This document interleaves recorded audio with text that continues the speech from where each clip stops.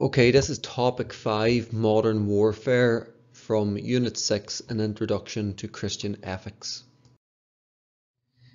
In this unit, you will be studying the causes of war, the just war tradition in Christianity, and its continuing relevance for today. You'll all be looking at the ethics of modern warfare, including the use of weapons of mass destruction and the morality of a nuclear deterrence. You'll also be looking at the debate about the human and economic costs of war, the victims of war, including refugees, child soldiers, and innocent civilians. And last but not least, you'll be looking at the debate about pacifism, taking into account of different religious and ethical viewpoints. So, key words that you need to know for this topic. A conventional war is an attempt by one state to either defend itself against another state. War could be waged in order to try and take something such as land, resources, or freedom from another power. An example of a conventional war is two nations fighting each other, for example, Russia and Ukraine. A civil war is a war between organized groups within the same state or country. The Troubles would be regarded as a civil war. A just war. Although war is regarded as immoral, if it is for justice, it could be considered morally permissible. From early times, Christians have tried to justify war and to make rules and conditions for that. And we will look at the just war theory later in this video. A holy war. Some religions have claimed that wars can be holy if they are fought in the name of God. Christians and Muslims have a tradition of holy wars, and we will be looking at a few examples. Pacifism is the refusal to use violence or to fight in wars, and we're going to be looking at the example of Jesus from Scripture in order to support that way of life. And last but not least, we will be looking at conscientious objectors. This is a person who refuses on the basis of conscience to fight in a war. Conscientious objectors may serve in non-combatant roles such as stretcher bearers or medics within battle, but they will not fire a weapon. A conscientious objector does not have to be a pacifist. The individual may just object to a particular war. And we will be looking at Muhammad Ali and his objection to the Vietnam War. What are the causes of war? 1. To gain land or resources.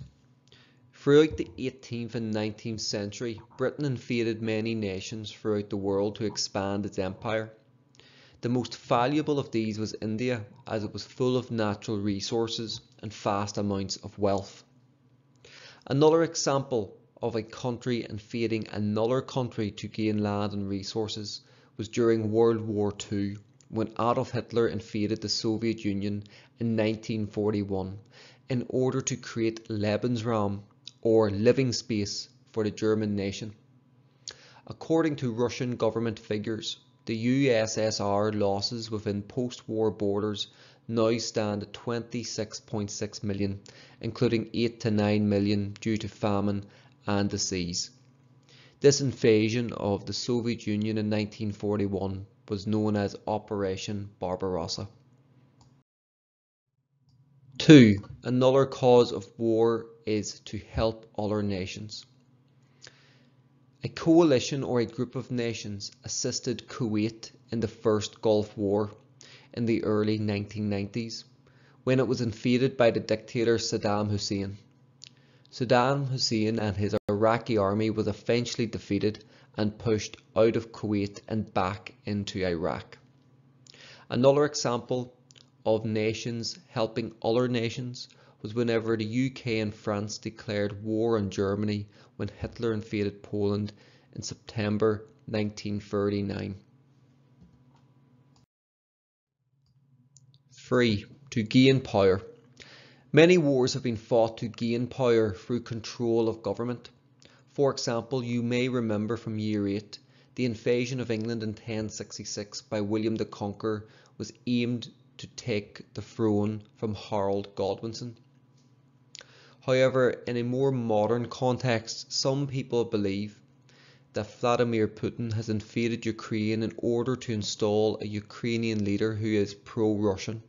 This would give him power over Ukraine.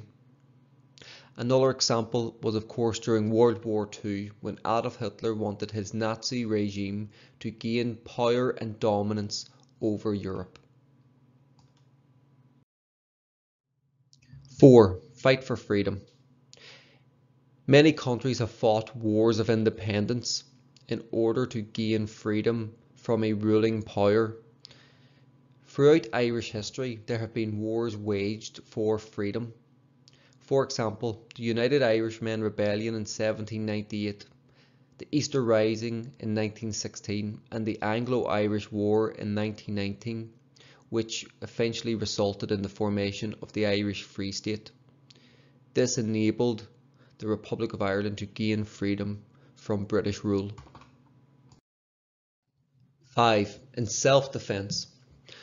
Once invaded by another nation, countries have to fight back. For example, when Hitler invaded Poland in 1939, the Poles fought back, and even when defeated, they continued to fight through the use of guerrilla warfare. Another example is Ukrainians fighting in defense of their country from Russian aggression. US sources estimate that 2,000 to 4,000 Ukrainian soldiers have been killed in defense of their country, whilst Russia has sustained over 10,000 casualties. Both sides have sustained thousands of wounded. 6. For religious reasons, or holy war. The best example of this are the Crusades that occurred in the Middle East between 1095 and 1487. Large numbers of European Christian soldiers went on crusade to capture the holy city of Jerusalem from Muslim invaders. The Crusades ended in defeat for the armies of Christendom. A more modern example is that some Muslims believe in jihad or holy war against those who threaten Islam. On August 23, 1996, Osama bin Laden declared war on the United States. The 9/11 attacks were planned by bin Laden and his terrorist group of Al-Qaeda. 7. To get rid of a dictator. People have gone to war in order to stand up against oppression and to remove dictators from power. For example, some people argue that it was right to go to war with Nazi Germany in order to remove Adolf Hitler from power. Towards the end of the war, the full extent of the Holocaust was revealed. It is believed that over 6 million of Europe's Jews were murdered by the Nazi regime. In 2003, Saddam Hussein's brutal regime was removed from power in Iraq. Saddam's regime had violated many human rights laws and committed numerous war crimes, including the killing of thousands of his own people with chemical weapons. One such attack killed between 3,200 and 5,000 people and injuring between 7,000 to 10,000, more or most of them being civilians. A US-led coalition of troops invaded Iraq under the pretext that Saddam had weapons of mass destruction, which he was intending to use. However, no nuclear weapons were ever found. 8. To oppose oppression. The Israeli-Palestinian conflict is one of the world's most enduring conflicts, with the Israeli occupation of the West Bank and the Gaza Strip reaching 45 years of conflict. Various attempts have been made to resolve the conflict as part of the Israeli-Palestinian peace process. However, attempts of a compromise through negotiations have been unsuccessful. Palestinians accuse Israel of oppression through the arrest and killing of innocent Palestinians and the stealing of their land. The Israeli government accuses Palestinians of supporting terrorist groups such as Hamas and launching rockets into Israeli-controlled towns and villages, resulting in the loss of human life. The Israeli-Palestinian conflict is incredibly complex, as both sides believe that they are entitled to the land. Consequences of war can include civilian casualties, refugees, the creation of child soldiers, environmental damage, death and destruction, physical and mental trauma, and an economic cost to war. What are refugees? Refugee is a person who is forced to flee from his or her country. This is often the result of persecution, war, or other violence. An ongoing refugee crisis began in Europe in late February 2022 after Russia's invasion of Ukraine. More than 3.9 million refugees have left Ukraine, whilst an estimated 6.5 million people have been displaced within the country. The immediate needs of refugees include emergency assistance in the form of clean water, sanitation, healthcare, as well as shelter, blankets, household goods, and food. The next priority is to help support resettlement in another country where they are safe, with the option of returning home eventually if this is possible. Many countries and citizens have opened their doors to refugees, such as the UK and Ireland. However, most refugees from the Ukrainian war have been given shelter in neighbouring countries such as Poland, Moldova, and Romania. Refugees are protected by international humanitarian law when they are in a state involved in armed conflict or have come from a situation of conflict. They must not be returned to situations where their life and freedom are at risk. Nearly 11 years on, the Syrian refugee crisis remains the largest displacement crisis globally. Nearly 5.7 million registered refugees, including almost 2.7 million children, live in Egypt, Iraq, Jordan, Lebanon, and Turkey. Child soldiers. The use of children under the age of 18 is considered a war crime. However, throughout the world, tens of thousands of children are given weapons and forced to fight for the government, armed forces, or paramilitaries. According to Peace Direct, it is estimated that 250,000 to 300,000 children are fighting in wars all over the world. Recruited by force or lured by the false promise of an escape from poverty. It is thought that 40% of child soldiers are girls. The UN defines child soldiers as children associated with armed forces and groups. Not all children have armed roles in these groups and may be used as spies, messengers, porters, servants, or for sexual purposes. Children are more easily manipulated than adult fighters. Many children will fight on the front lines, often sustaining the brunt of the casualties. Not all children will fight. Many will be given jobs such as couriers and passing on messages. Girls are often forced into sexual slavery. Generally what happens is that children are abducted by armed groups, but some are lured there by the promise of education, security, money and status, and others are persuaded or forced. The after effects can last a lifetime.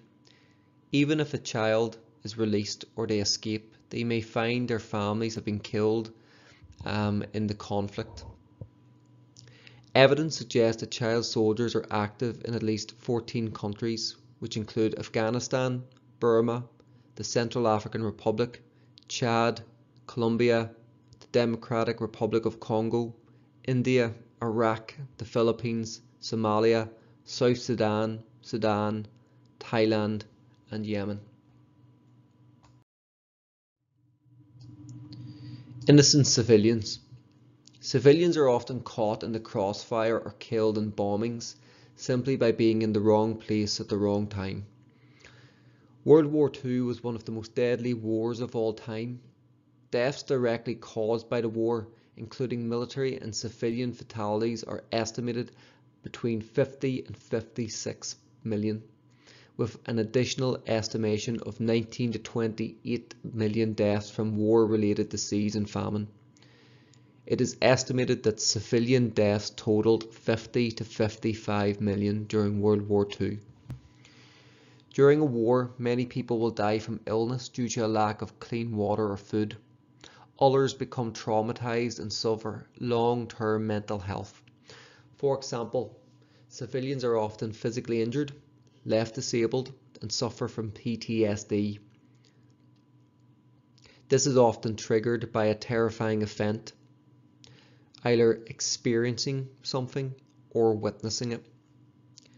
Civilians are supposed to be protected during armed conflict by international humanitarian law. This states that civilians under the power of enemy forces must be protected against all forms of violence and degrading treatment, including murder and torture. The protection of civilians extends to those trying to help them, such as medical units and humanitarian groups providing essentials such as food, clothes, and medical supplies. A humanitarian group that we will look at is the Red Cross. The UN stated as of the 28th of March that there have been at least 2,571 casualties in Ukraine, that is civilian casualties. 977 have been killed and over 1,500 injured. This has included the elderly and even an 18-month baby. Most of the civilian casualties recorded were caused by the use of explosive weapons with a wide impact area, including shelling from heavy artillery and multiple launch rocket systems and missiles and airstrikes. Another victim of war is of course the soldiers who are fighting. War adversely affects combatants and non-combatants alike, both physically and emotionally. Death, injury, sexual violence, malnutrition, illness, and disability are some of the most threatening physical consequences of war, while post-traumatic stress disorder, depression, and anxiety are some of the emotional effects of war. The terror and horror spread by the violence of war disrupts lives and severs relationships and families, leaving individuals and communities emotionally distressed.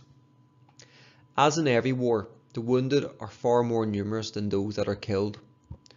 Common combat injuries include second and third degree burns, broken bones, shrapnel wounds, brain injuries, spinal cord injuries, nerve damage, paralysis, loss of sight and hearing, post-traumatic stress disorder, and limb loss. Although trained for war, most soldiers hope the conflict never materializes. Soldiers are sent to the front to fight and to kill. Although soldiers spend a considerable amount of time training for war, many soldiers find it difficult to cope with the results of war. For example, in one major study of 60,000 Iraq and Afghanistan veterans, 13.5% of deployed and non-deployed veterans screened positive for PTSD, while other studies show that the rate to be as high as 20 to 30%. As many as 500,000 US troops who served in these wars over the past years have been diagnosed with PTSD. Traumatic brain injury and PTSD are also major issues amongst Iraq and Afghanistan veterans. High rates of PTSD amongst US veterans are alarming, and what this has ultimately resulted in is that returning soldiers receive assistance because they suffer from a variety of problems such as reintegrating into their families and communities, joblessness, and of course drug addictions. Wars cost money.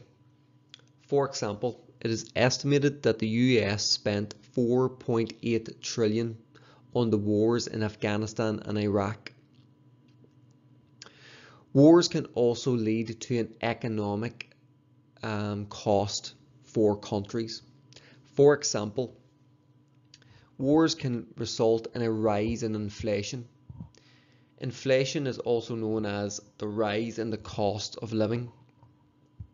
For example, the war in Syria made prices rise by 723% between March 2011 and November 2015. Price of utilities, of food and oil rose. At this moment in time, the UK is going through a period of inflation. The cost of oil and food is going up because of the impact of the Ukraine and Russian war.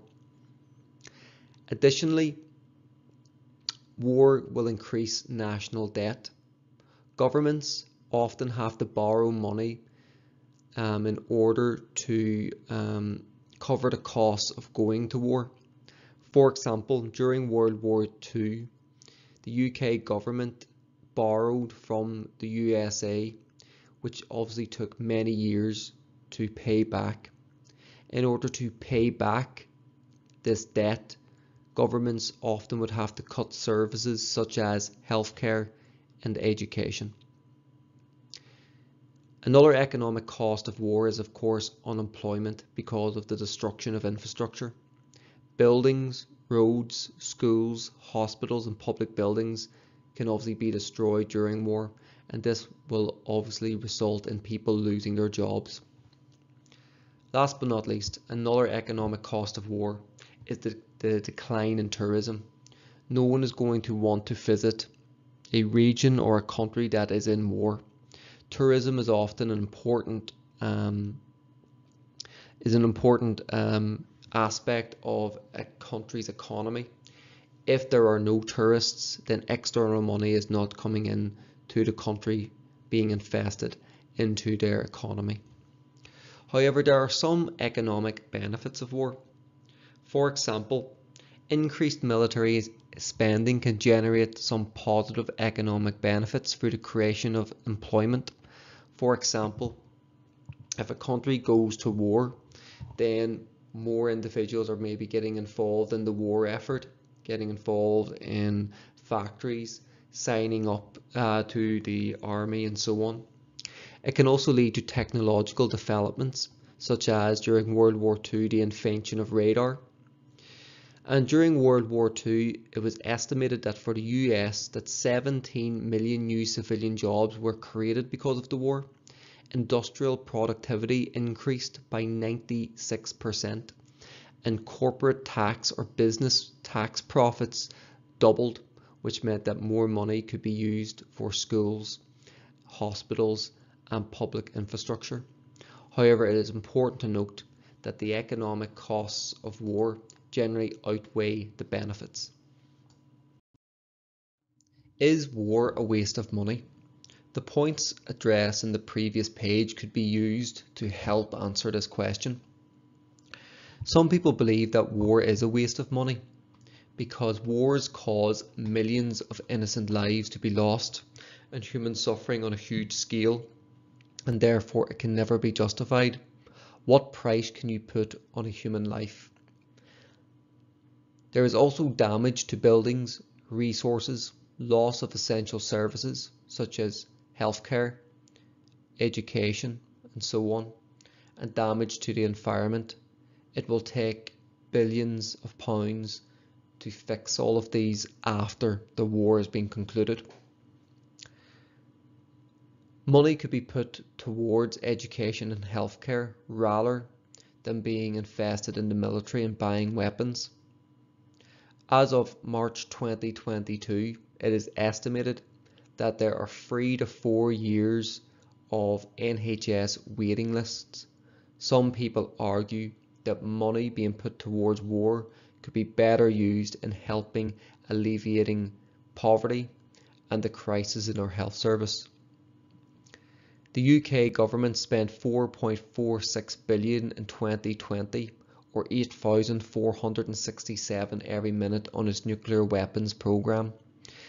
In 2015, the Ministry of Defence estimated that 4 new nuclear submarines would cost the British taxpayer 31 billion. Spending on defence was almost 40 billion in 2019 to 2020. This money could be used to help people who are homeless, in poverty, or easing the healthcare crisis. However, other people disagree and say that war is not a waste of money, as there are always examples in the news of violent and aggressive attacks by one country on another. The only way to stop this is by armed conflict.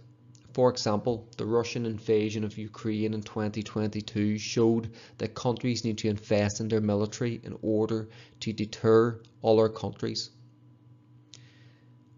Others argue that war is not a waste of money, as pacifist methods, which we're going to be looking at, are not effective in many cases. Peaceful demonstration, strikes and economic sanctions are not immediately effective, and so wars are needed.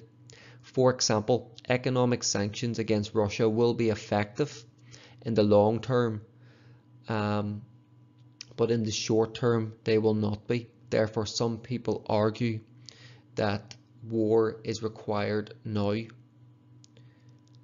Others believe that war is not a waste of money, as sometimes dictators need to be challenged. Declaring war has been shown to be effective against Hitler and Saddam Hussein.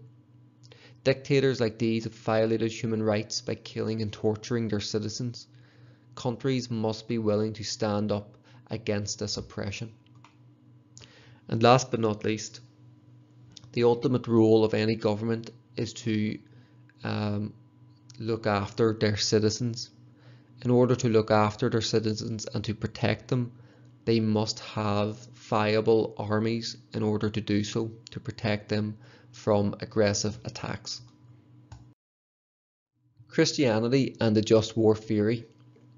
The early Christians refused to fight in wars as they did not believe they had the right to take someone else's life. And this would come from the teachings from the Bible, particularly Jesus' example, and of course sanctity of life arguments, which you can use for this topic.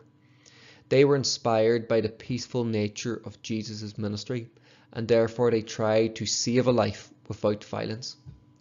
Christians ultimately believe that killing is immoral, as it says in the Ten Commandments, "Thou shalt not kill." They believe that killing violates the sanctity of life, as we are all created in the image of God, and that Christians should be followers of Christ. They should be peacemakers, as Jesus said, "Blessed are the peacemakers." However, in 370 AD, Christianity became the official religion of the Roman Empire. In order to secure the empire from its enemies, early Christian theologians came up with some justifications for going to war. The just war theory was first stated by Augustine, but it was most fully developed by Saint Thomas Aquinas, and this eventually became known as the just war theory. It is important that you need to know the name of Augustine and Saint Thomas Aquinas. The aim of the just war theory is to ensure that war is justifiable and sets down conditions that have to be met if a war is to be considered just or legally and morally reasonable. The just war theory sets conditions for when it is just to go to war and how a just war should be fought. The just war theory states that war can only be declared by a lawful authority. An example would be the government or ruler of a country. Ordinary people or terrorists could not declare a just war. A just war must have a just cause. The cause of the war must be just, or it must be justifiable. The war must be fought with the intention to establish good or to correct evil. Its purpose must ultimately to promote peace after the war is concluded. Examples may include defending the innocent, in self-defense, helping a neighboring country that has faced invasion. A just war must be a last resort. War must be the last resort. A country should only go to war after all diplomatic negotiations have been tried and failed. These might include discussions, negotiations, and the employment of economic sanctions. There must of course be a likelihood of success. The war must have a reasonable chance of success. It would be immoral to go ahead with a war unless there is a reasonable chance that the objective for waging war can be achieved. So how should a just war be fought? No harm must be sustained upon innocent people. Only sufficient force must be used. Civilians must not be involved, including the use of child soldiers. War must be waged with as much moderation as possible, and so indiscriminate bombing, torture, rape, looting, and massacres are prohibited. A war must be proportionate. The relationship between ends and means must be proportionate. There cannot be excessive destruction. There must be just enough force to achieve victory, and only against legitimate targets, such as soldiers. Civilians should be protected. And last but not least, peace must be restored at the end of the conflict. Is the just war theory relevant today? Well, some people believe that the just war theory is relevant today because it specifies conditions for judging whether or not it is right to go to war, and it also highlights the conditions for how a war should be fought. Although it was developed by St. Thomas Aquinas, a Catholic thinker, it can be used across multiple faiths and even secular societies, so therefore it is relevant. It is a universal theory, which means that all cultures, all religions and nations can apply it to their own conflicts. The just war theory provides a useful framework for individuals and political groups to use their discussions of possible wars, and it is a guide to whether or not a war can be justified. It makes leaders really think about the morality of the war that they are proposing. Countries, governments and people should always think carefully when deciding to go to war. The just war theory gives reasons to think. The just war theory is not intended to justify wars, but it is intended to prevent them by showing that going to war except in certain limited circumstances is wrong. Therefore, it can motivate states and governments to find other ways of resolving conflict, such as negotiations and economic sanctions. The just war theory enables countries a last resort, particularly if they have to deal with an immoral country or a dictator. Sometimes war may be necessary and right, even though it may not be good. In the case of a country that has been invaded by an occupying force, war may be the only way to restore justice. Pope Benedict XVI has said that defending oneself and others is a duty. When wars are fought to protect people, it could be seen as an example of Jesus teaching love your neighbour as you love yourself. Jesus stood up for the marginalised in society. Stronger countries should stand up for weaker countries, particularly if they have been invaded. The Bible also gives reasons to go to war. The idea of taking human life is wrong, but countries have a moral duty to protect their citizens. The ultimate role of a government is to protect its people, and therefore the just war theory is relevant today, as war is sometimes inevitable. It's also relevant today as a war should be declared by a government, not a terrorist or a dictator. It's also relevant today as it stipulates that war should be a last resort and negotiations should be tried first. Just war theory encourages nations to use every possible alternative before engaging in war. And last but not least, when talking about proportionality and how a war should be fought, the just war theory proposes that innocent civilians should not be targeted and peace should be restored at the end. This is obviously relevant today. It would not be moral to indiscriminately kill civilians or not plan to restore peace after the war has come to its conclusion. However, other people argue that the just war theory is not relevant today. Some people argue that the idea of trying to justify war is immoral, for example, absolute pacifists. Morality must always oppose deliberate violence, but the just war theory seems to make violence acceptable rather than trying to restrain it. War violates the sanctity of life arguments. Christians should never justify violence, as Jesus said, whoever slaps you in the right cheek, turn the other to him. He also said, love your enemies, do good to those who hate you, and bless those who curse you, pray for those who mistreat you. As well as that, they argue that the just war theory is unrealistic, as it does not apply to conditions of modern conflicts.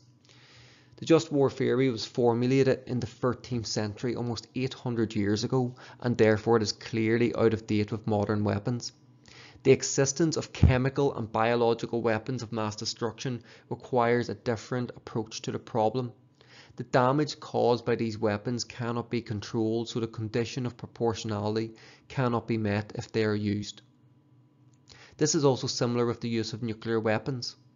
Even if these weapons targeted military sites, their destructive power is so immense that large numbers of innocent people would be killed.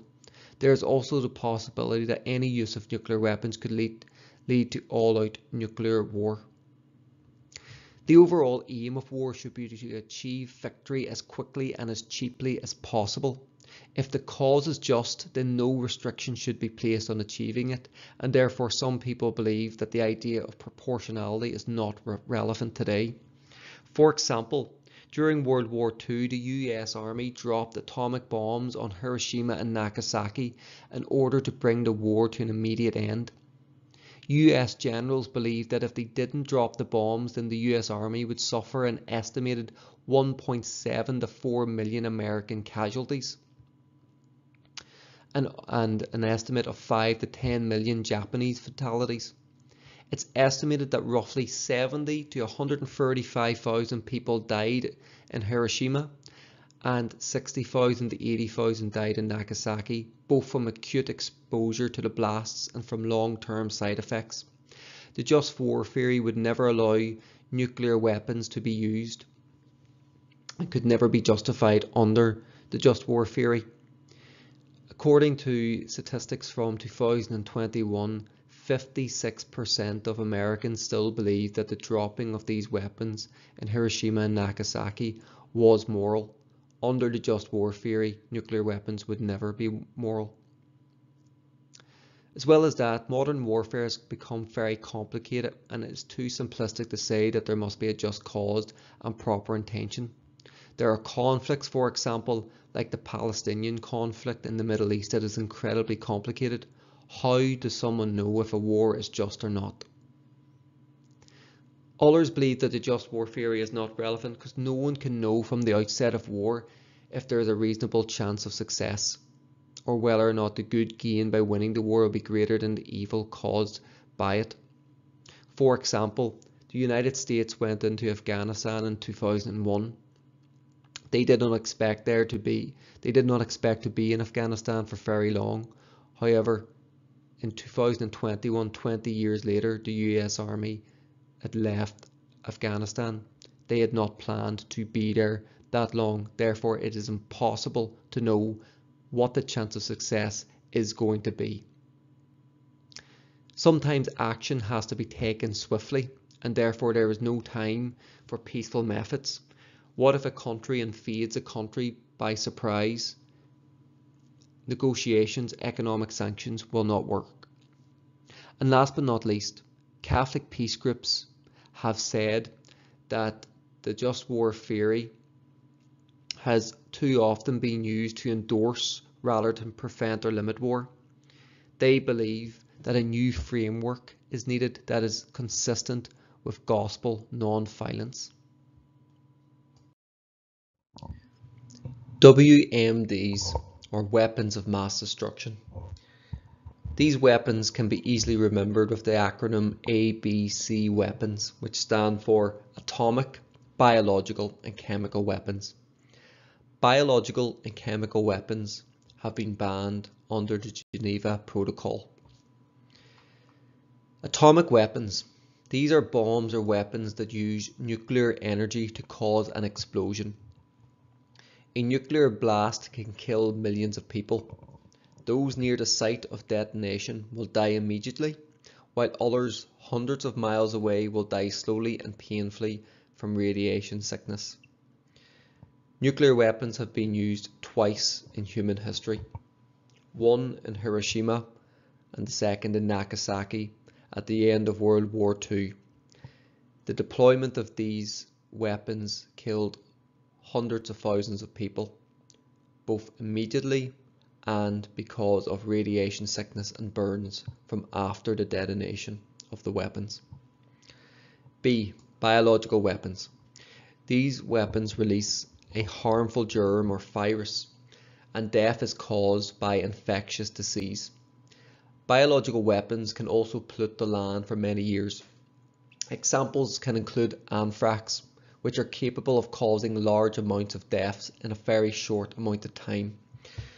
They can also incapacitate humans and cause disease in animals and plants.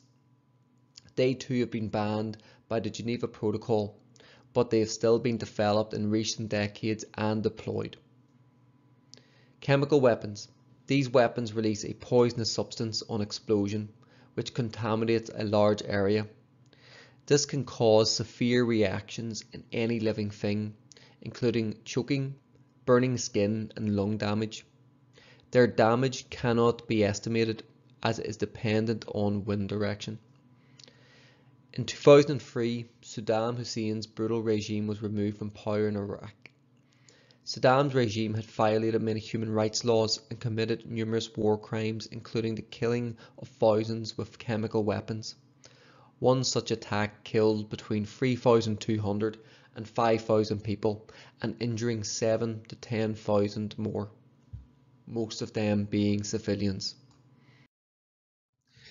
An international ban on the use of chemical and biological weapons came into force after the First World War.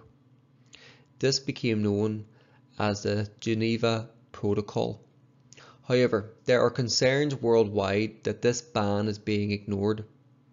The Treaty on the Non-Proliferation of Nuclear Weapons was established in 1970. It gives rules for the use of nuclear weapons around the world and aims to prevent the spread of nuclear weapons. The debate around nuclear weapons revolves around the idea of whether or not nuclear deterrence works. So what is a deterrence? Deterrence theory holds that nuclear weapons are intended to deter or to put other states off from attacking with their nuclear weapons through the promise of retaliation and possibly mutually assured destruction. There are many groups which seek for nuclear disarmament, one being the International Atomic Energy Agency. This nuclear watchdog of the United Nations aims to promote the peaceful use of atomic energy while trying to make sure that the technology is not used for military purposes. The Campaign for Nuclear Disarmament. This campaigns to scrap nuclear weapons and to create genuine security for future generations. It is funded entirely by their members and supporters. And Global Zero, the international movement for the elimination of nuclear weapons. It is made up of a visionary group of 300 international leaders and experts who support the plan to eliminate all nuclear weapons by 2030. Global Zero is challenging the 20th century idea of basing national security on the threat of mass destruction. The following graphic gives an estimation of the global nuclear weapons around the world. Clearly from the graphic, it suggests that the United States and Russia are the leading nuclear powers in the world today. Are nuclear weapons an effective deterrent? Some people believe that possessing nuclear weapons stops other countries attacking them because of the real threat that nuclear weapons are used in response. It does seem to work, as there has not been a world war since 1945. The fear that another country may use nuclear weapons deters other countries from attacking them in the first place. Therefore, they are an effective deterrent. For example, many countries are reluctant to attack Russia during the Ukrainian-Russian war because Russia has nuclear weapons and could use them. Nuclear weapons are also an effective deterrent as they cause awful consequences, and no country will want to use them or face a similar attack. Having seen the effects of Hiroshima and Nagasaki, modern nuclear weapons would be more deadly and destructive. It is estimated that modern nuclear weapons are 80 times more destructive than those used during or at the end of World War II. No government would want to put their citizens or country at risk of nuclear annihilation. Nuclear weapons also give a country a means to bargain. For example, nuclear power states will aim to do everything in order to avoid nuclear war. This means that they will be more willing to negotiate. However, others argue that nuclear weapons are not a deterrence. Some people believe that countries that develop nuclear weapons are playing a very dangerous game, as the growth of nuclear weapons and the number of countries that now have them makes their use more likely, not less. If other countries know that another country only has nuclear weapons as a deterrent and would never actually use them, then they don't make a very good deterrent. Governments must be willing to use nuclear weapons in order to make them an effective deterrent.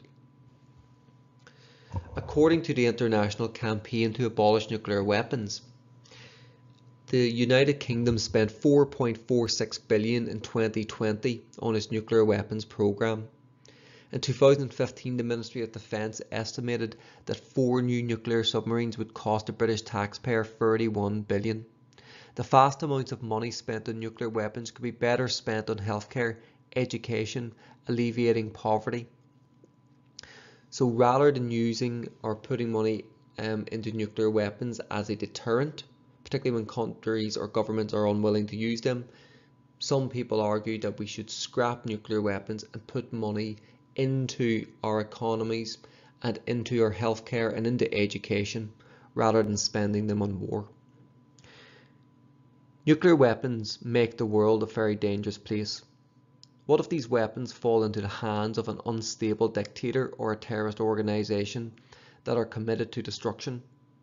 There are thousands of active nuclear weapons in the world today. It only takes one minor mistake between nuclear powers for war to erupt. And last but not least, Pope Benedict XVI of the Roman Catholic Church has stated that nuclear war has no victors, only victims. All Christians oppose nuclear weapons. The Roman Catholic Church objects to the use of nuclear weapons. They object to the use of nuclear weapons because they are completely indiscriminate and have long-term effects. Because they kill innocent civilians and cause environmental damage because of radiation poisoning, they should never be used. They're also totally disproportionate to any possible success that may follow. Remember, peace should be established at the end of a war. The use of nuclear weapons opens the possibility of mutually assured destruction.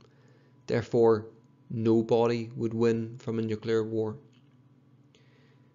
As Pope Benedict XVI said, with weapons of mass destruction, the possibility of success is small.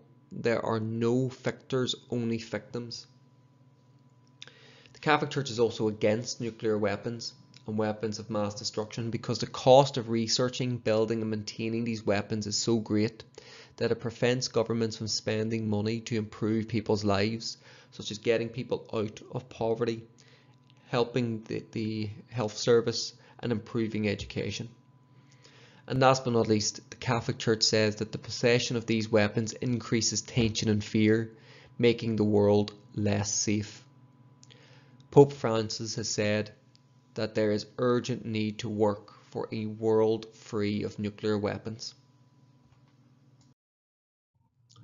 So what does the Bible teach on war? Well, the Old Testament is full of passages which support nation states going to war. In fact, there are many passages which state that God commands his people to go to war and even how to fight in it. For example, In Numbers it says, "The Lord listened to Israel's plea and gave the Canaanites over to them. They completely destroyed them in their towns." They fought against Midian, and the Lord commanded Moses and killed every man. Deuteronomy states, "When the Lord your God has delivered them over to you and you have defeated them, you must destroy them totally. Make no treaty with them and show them no mercy." In the book of Joshua it says, "They devoted the city to the Lord and destroyed with the sword every living thing in it, men, women, young and old, cattle, sheep and donkeys." This is an example of total warfare. In Joshua it also says, "Then the Lord said to Joshua, do not be afraid, do not be discouraged. Take the whole army with you and go and attack Ai." In Exodus it says, "An eye for an eye, a tooth for a tooth, a hand for a hand, a foot for a foot." You will remember this passage from our topic 2, Matters of Life and Death, with the idea of retaliation or revenge. It also says, "Blessed be the Lord my rock, who trains my hands for war and my fingers for battle." And perhaps the easiest quote to remember, "There is a time for everything, a time for war and a time for peace." Clearly in the Old Testament, there are passages which justify going to war. Pacifism is a belief that war and violence are not a solution to conflict. Peaceful methods of resolution could be used instead. Some people believe you cannot justify going to war or resorting to violence. These people are called pacifists. For many people, pacifism is more than simply a refusal to fight. It is a moral stance which includes action to promote justice and human rights. Pacifists are motivated by a respect for human life and the desire for a peaceful world. There are different sorts of pacifism that you need to be aware of, but they all include the idea that conflict should be settled by peaceful means instead of resorting to violence. The first type of pacifism is absolute pacifism. Absolute pacifists believe it is never right to take part in any war or violence, even in self-defense. Nothing can justify deliberate taking of human life. Many Christians are pacifists as they believe in the teachings and example of Jesus, support a pacifist approach to life. However, the Quakers are the only branch of the Christian church to adopt pacifism officially. Conditional pacifism. Conditional pacifist believes that there are some circumstances where it is acceptable to fight. Using violence may have a better outcome than maintaining peace. Many Christian denominations are open to the inevitability of war. For example, the Roman Catholic Church accepts the just war theory and accepts that there is sometimes a just cause for going to war. And the last type of pacifism that you need to be aware of is selective pacifism. There are different levels of war and violence, with some being more acceptable than others. Selective pacifists oppose a certain type of war, such as one that involves weapons of mass destruction, for example, nuclear weapons or other weapons of mass destruction, because they are indiscriminate and are so devastating. Nowadays, most democratic countries accept that people have a right to follow their conscience and refuse to fight in wars. These people are known as conscientious objectors. Many pacifists who take this position are actively engaged in alternative activities. For example, this can include going into war zones and helping those affected. For example, the international humanitarian organization, the Red Cross. Now, the Red Cross are currently operating in Ukraine at this moment in time. A pacifist can be an active member of a protest group campaigning against current conflicts. And as well as that, pacifists can campaign for peaceful solutions to conflicts, perhaps being used as a pressure group upon governments in order to encourage them to act. Examples of conscientious objectors. During World War II, more than 72,000 sought CO status, and another 6,000 were jailed for refusing to cooperate with draft boards at all. Desmond Dawes was the first conscientious objector to receive the Medal of Honor for his numerous acts of valour as a medic during World War II. He refused to carry a weapon into battle. Desmond Dawes is credited with the saving of 75 soldiers during one of the bloodiest battles of World War II in the Pacific. Dawes was inspired by the peaceful example of Jesus. The story of Desmond Dawes was recently portrayed in the hit movie Hacksaw Ridge.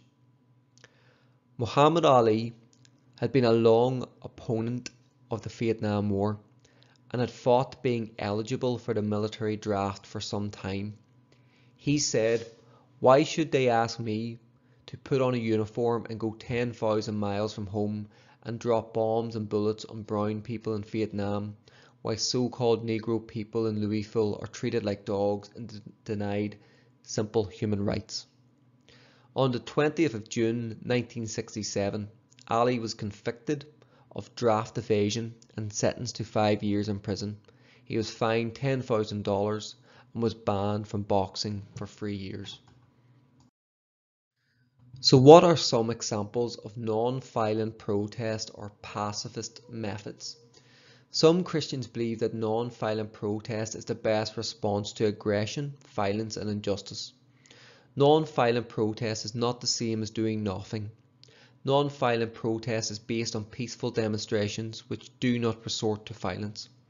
Examples of non-violent protest can include marches and demonstrations, strikes, boycotts, economic sanctions, sit-ins, using your vote, disobeying unjust laws, and the refusal to pay fines and bail for unjust arrests. An example of a non-violent protest happened recently in Russia, where a Russian woman ran onto the set of an evening news program on Russian state television with the poster reading, "No war, stop the war, don't believe propaganda, they lie to you here, Russians against war." She yelled, "Stop the war, no to war," before the camera cut away. These are all examples of non-violent protests against war. Famous Christian pacifists include Martin Luther King Jr., who was the leader of the civil rights movement in the USA. Inspired by the example of Jesus, Martin Luther King used peaceful tactics to achieve his goal of racial equality in the United States. He said, "Peace is not merely a distant goal that we seek, but a means by which we arrive at that goal." John Hume was the leader of the SDLP and one of the civil rights leaders in Northern Ireland during the Troubles. His determination and conviction to bring peace in Northern Ireland helped establish the Good Friday Agreement, which brought the Troubles to an end. He said, "The basis of peace and stability in any society has to be the fullest respect of the human rights of all people." John Hume was willing to sit down and speak to paramilitaries in order to achieve peace in Northern Ireland. Dorothy Day campaigned for social justice and set up aid centres or relief movements for the poor and marginalised in the USA. She refused violent protests as a way to accomplish her goals. She said words are as strong and powerful as bombs and napalm. A famous non-Christian pacifist is of course Gandhi. One of the most important figures in the 20th century, Gandhi, who led a successful movement to free India from British rule and gain independence in 1947. But unlike revolutions in other countries, the massive rebellion wasn't a violent one. Instead, Gandhi's followers staged sit-ins and other protests and willingly allowed themselves to be arrested by colonial authorities. Gandhi staged several hunger strikes in protest against British occupation of his country. He once said, "An eye for an eye and the whole world goes blind." He only wanted to protest peacefully for the independence of India from the British Empire. Gandhi's pacifist movement was eventually successful and resulted in India gaining its independence from Britain in 1947. Gandhi said, "Non-violence is the summit of bravery. I am prepared to die, but there is no cause for which I am prepared to kill. I offer you peace. I offer you love. I offer you friendship. I see your beauty.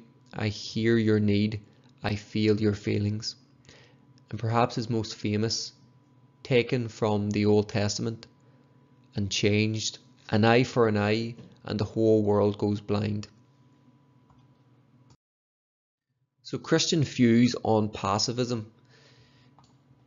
Many Christians, including Roman Catholics, acknowledge that sometimes war is inevitable, but Christians must do their best to avoid conflict, because Jesus taught it is much better to try to bring peace than to use violence. Jesus said, "If anyone strikes you on the right cheek, turn the other also." Jesus also said, "Blessed are the peacemakers, for they will be called children of God." And he also said in the Garden of Gethsemane, whenever he was being arrested, after Peter attacked one of the chief priest's guards with his sword, Jesus said, "All who take the sword will perish by the sword." The early Christians would not fight. For example, Martin of Tours resigned from the army when he became a Christian, saying, "It is not right for me to fight." As alluded to in the previous slides, Martin Luther King, a Baptist Christian leader of the US civil rights movement, refused to use violence. The Quakers promote pacifism, and they act as stretcher bearers and medics within the First World War. They are an example of absolute pacifists.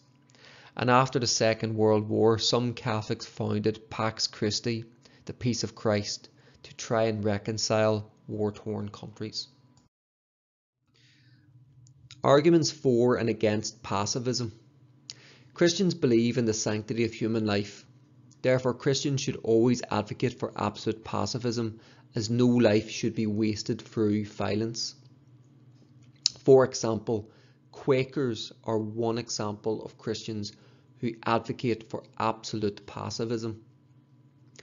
Some Christians also believe that it is always wrong to fight. Pacifist methods such as negotiations, economic sanctions, and strikes should replace needless violence. Pacifists also argue that war is wasteful and destructive.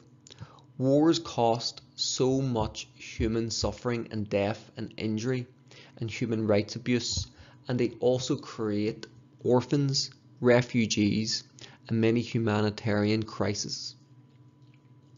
Pacifists also argue that war drains a country's resources, which could be better used in healthcare, education, and the building of infrastructure.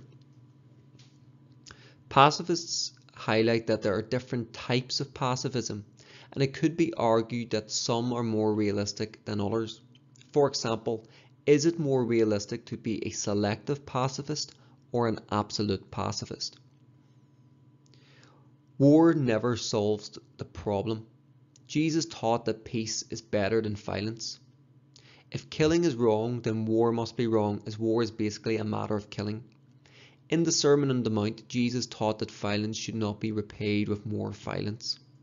As well as that, Jesus said in the Garden of Gethsemane, "Those who live by the sword will perish by it." And last but not least, pacifists look at examples such as Martin Luther King and Gandhi as examples of whereby non-violent action can work. However, there are those that argue that pacifism is not realistic today. A government has a duty to protect its citizens, and its citizens have a moral duty to carry out tasks in war. There have always been examples in the news of violent and aggressive attacks by one country on another. The only way to stop this is by armed conflict. Sometimes negotiations fail and war is necessary to bring about justice for the weak and to defend the innocent. A country cannot sit by and allow another country to invade it. In the Bible, God gives his approval for wars to be fought. This shows that armed conflict can sometimes be justified. The Bible allows war. The Old Testament is full of examples. For example, it says an eye for an eye, a tooth for a tooth. It also says that there is a time for peace and a time for war. Non-pacifists also argue that a country that isn't prepared to fight can be seen as weak. Pacifist methods such as peaceful demonstrations, strikes and economic sanctions are not immediately effective. Economic sanctions may take years to take effect. Sometimes evil dictators need to be challenged. Examples from recent history show that pacifism would not have worked against Adolf Hitler or Saddam Hussein. This is still true in the 21st century.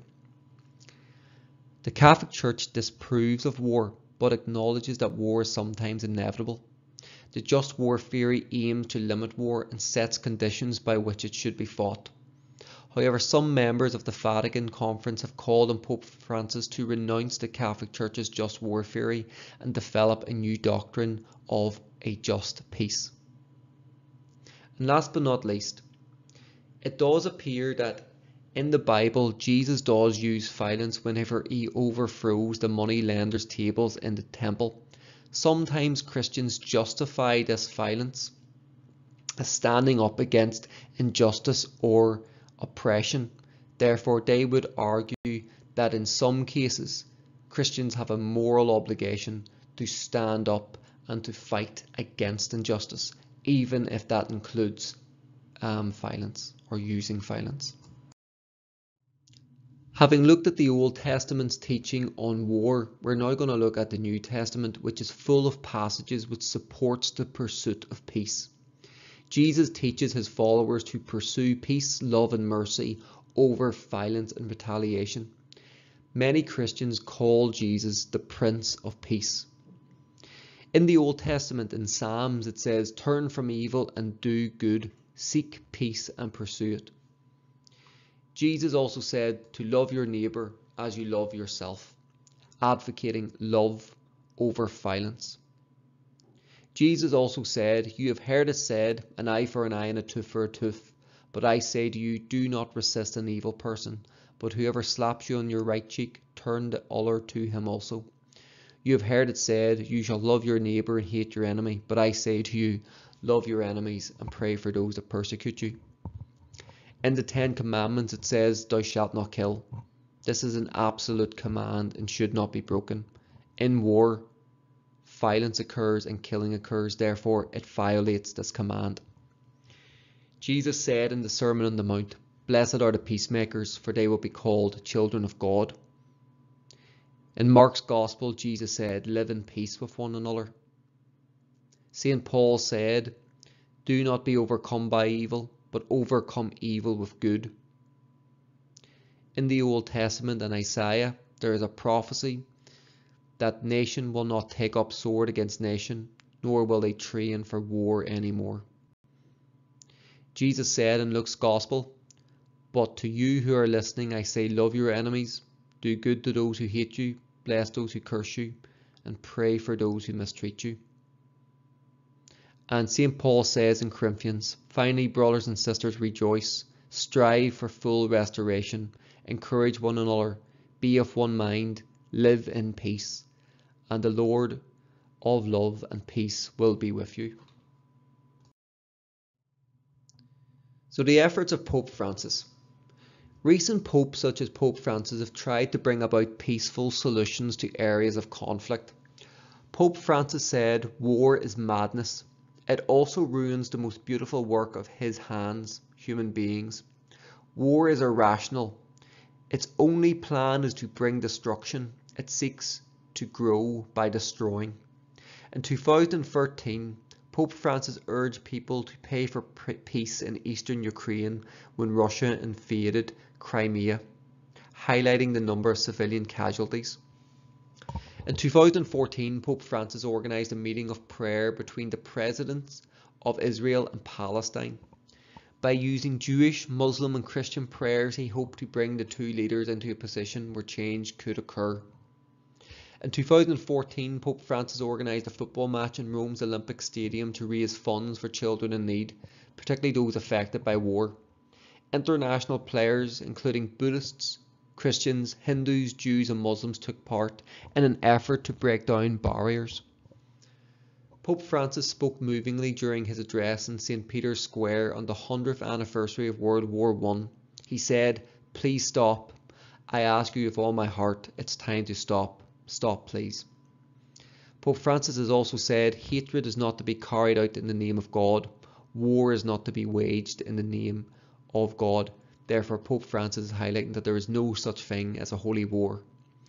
And very recently, Pope Francis has delivered the following statements, one on his Twitter account, about the war in Ukraine. "Every war worsens everyone's situation. Therefore, I renew my appeal. Enough. Stop it. Silence the weapons. Move seriously towards peace." And in his prayer for Ukraine, Pope Francis said, "Let us together cry out from our hearts, never again war. Never again the clash of arms, never again so much suffering. We must never stop praying. Indeed, let us pray to God more intensely. Come, Lord, Prince of Peace, make us instruments and reflections of your peace." So the teaching of the Roman Catholic Church. The Catholic Church believes that everyone in every nation has a right to protect itself, but it emphasizes the need to use non-violent approaches to resolve conflicts. Pope Francis wrote, "War, never again war." But he has acknowledged that force may be necessary in self-defense or to protect the weak. Organizations such as CAFUD have worked in regions of war such as Sierra Leone. CAFUD set up orphanages, rehabilitation programs to help children who have been forced to become child soldiers to get back to a normal way of life. Aid to the church in need. The civil war in Syria has caused thousands to flee. Others have lost their homes and needed shelter. Aid to the church in need has provided shelter, blankets, medicines and food both inside and outside of Syria. As well as that, Pope Francis has encouraged Catholics to take in refugees from the Syrian conflict and of course the Ukrainian conflict as well. Caritas International. After the fighting in Niger in 2015, many people fled their homes and were living under trees. Caritas International provided food, water and shelter, even where the aid works were themselves in danger of being attacked. And last but not least, Trócaire. The Irish Catholic charity has been raising money in order to support refugees from the current Russian-Ukrainian war.